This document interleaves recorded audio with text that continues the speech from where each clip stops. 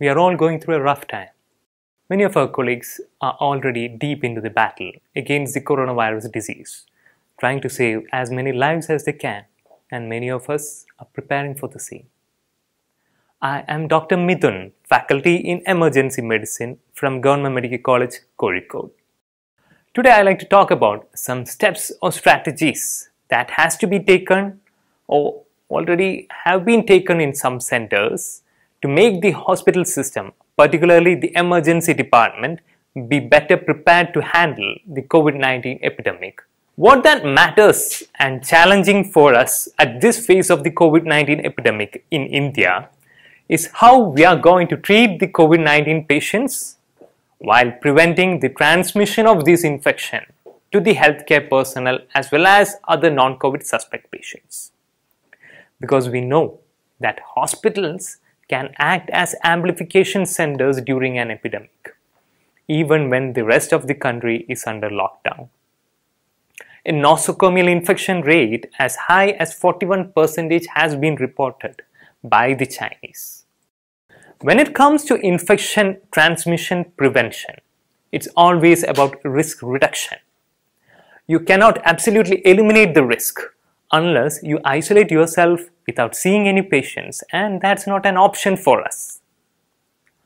At least some of us might be thinking, we got our PPEs, so we must be safe. But the fact is that the safety offered by PPEs is highly dependent on the fit as well as how you use it. If you look at the hierarchy of controls essential for worker safety, you can see that PPEs are the least effective ones compared to the other methods of control. So I would say that PPEs are your basic requirement. The importance of PPEs cannot be overstated. But the best method is to always have a combination of controls, so that even if one of them fails, the other one will back you up. One thing to remember is that when you're working in a hospital, it's not just your safety you need to consider. You have to ensure the safety of all the healthcare personnel, which includes all the paid as well as the unpaid persons who provide the services in the healthcare setting, who have the potential for direct or indirect exposure to patients or the infectious materials. You have to prevent the non-COVID patients from getting infected from the hospital, and you have to prevent the false COVID suspects who may not really have the disease but some other respiratory infection or came to the hospital for some other non-respiratory complaints. And finally, you need to treat the COVID tested positives, may be referred to a center, as well as the true COVID suspects. So just see how many classes of people you need to consider. First of all, you, the most important person. Now, the other healthcare personnel, COVID tested positives, true COVID suspects who really have the infection but we haven't diagnosed them yet. Then false COVID suspects whom we are suspecting to have the infection but they may really not have them. Then the true non-COVID suspects, and finally the dangerous class, the false non-COVID suspects who may really have the infection but we are not suspecting them based on our criteria. And sometimes, unfortunately, they may give false information regarding the travel or contact. So we shouldn't take a chance and take necessary precautions even when caring for all these people. So let's just quickly go through some of the engineering and administrative controls which may be deployed depending on the capability of your hospital as well as the stage of the epidemic. Engineering controls is all about isolation of people from the hazard. Triaging is the most important step in this. We need to segregate COVID suspects from the non-COVID suspects at the first triage point itself. So this has to be set up somewhere outside the emergency department at your hospital's single entry point. This point should be somewhere with a lot of space, ventilation and some sort of barrier between the patient and the bystander, and the screening healthcare personnel. Patients don't have to be even boarded off the vehicle for this. This segregation has to be based on the national as well as the state guidelines which defines a COVID suspect. And this definition will get amended multiple times based on the stage of the outbreak in your community. After identifying COVID suspects, give all of them a surgical mask to wear, and you need to isolate them from the non-COVIDs. Physical barrier is the best way to do this. You can have separate buildings, one for COVID and the other for non-COVID, or just separate areas in the same building with different entry and exit points. If your hospital has been designated as a dedicated COVID center, you need to have separate triage systems within these areas to prioritize patients based on their vitals. But ensure that these areas have separate HVAC systems or the air conditioning systems if your building is already having one.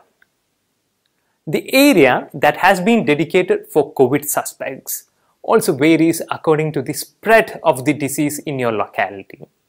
So initially, you may have dedicated just a couple of rooms only for a COVID suspect.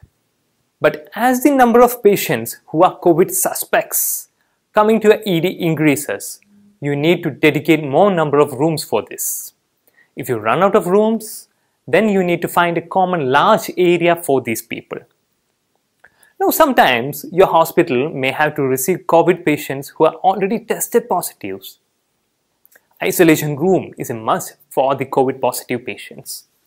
If there are not enough rooms and all the positives are being treated at your center, then isolation wards where you can cohort such patients can be used.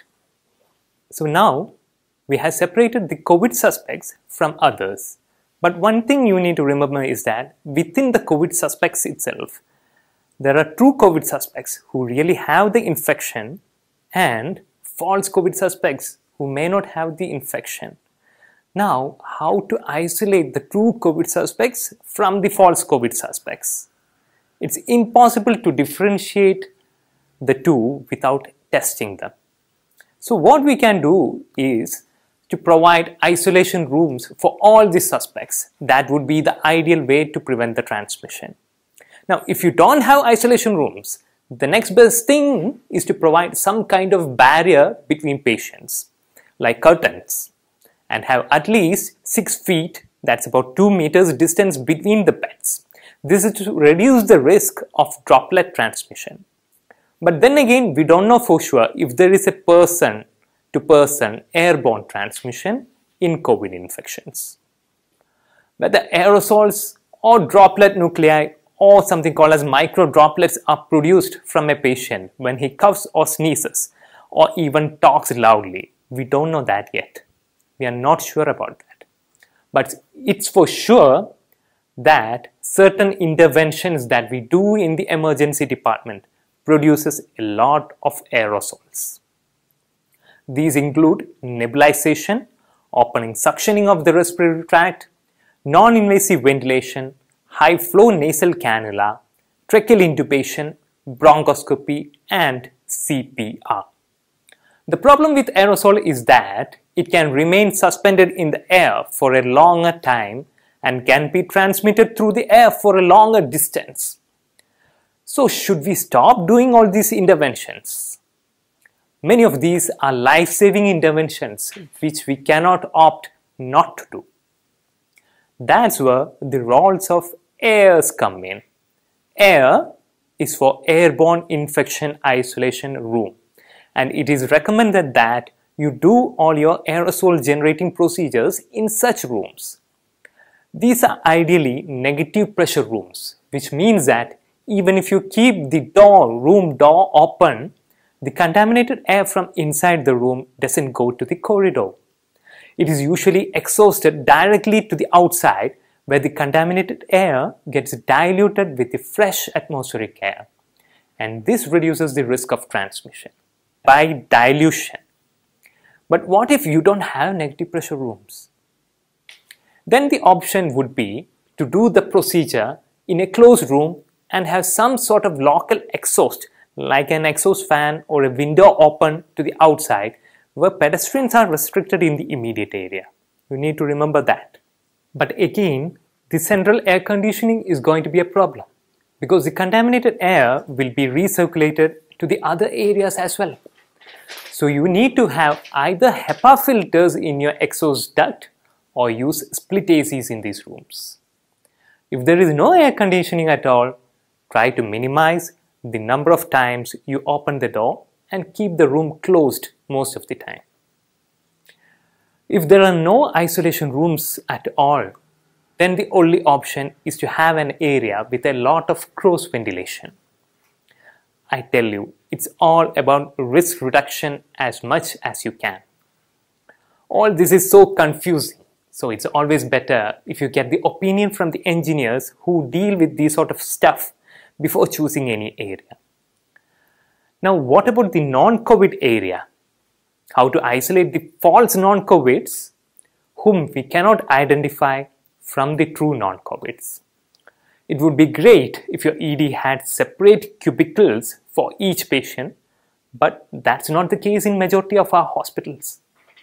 So again, curtains, 6 feet distancing between beds, and having HEPA filters, which by the way are not cheap at all, in your centralized AC ducts would help. Now, let's move on to administrative controls. Administrative controls is all about changing the way people work. This includes limiting the number of healthcare personnel getting exposed to the COVID patients. Divide your workforce into 3. One for the COVID area and the other for the non-COVID area. The last group will be your backup in case a surge of COVID patients happen. Only those healthcare providers who are absolutely necessary to handle the load of patients should be there. The next important step is to reduce your exposure to the patient. Once a patient has been isolated, reduce the number of times you go near the patient. You can use two-way communication systems like mobile phones, walkie-talkies, and observe the patient using cameras from your workstation. Third most important step is reducing aerosol generation and dispersion. Reduce aerosol generating procedures like nebulization. Use alternatives like MDIs with spacer. Reduce the use of non-invasive ventilation, high-flow nasal oxygenation, and intubation. Can we really do that? People are dying because of respiratory failure and we cannot save them without ventilating them.